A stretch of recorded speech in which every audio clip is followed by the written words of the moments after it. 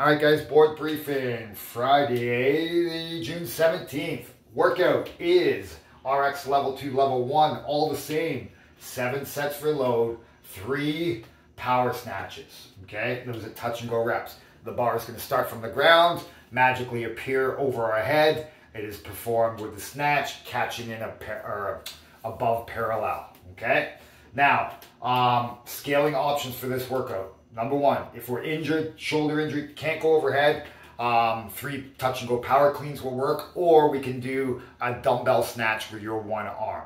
Okay, and we'll do that 3 touch and go reps as well. Other ways of scaling this for newer members or people who aren't too familiar with the lift, we can snatch from the hang. Okay, loading is important here. We don't want to overload the bar and get it all sloppy and messy. You want to keep the reps nice and tight. Okay, so think about starting at about 60% of your 1 rep max.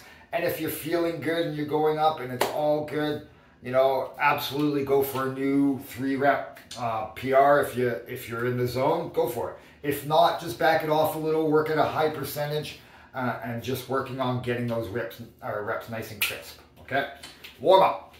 Our warm up is 2 sets, 4 different movements. Then we have another warm up, or another 2 sets with 4 other movements.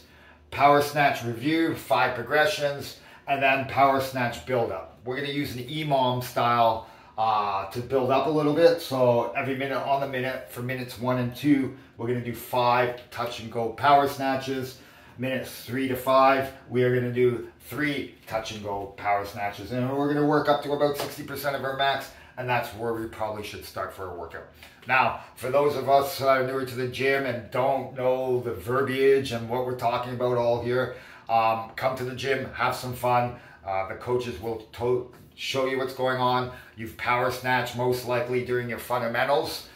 Don't be shy. Let's have some fun with it. It's Friday. It's going to be beautiful out. Have a good workout, guys. Enjoy.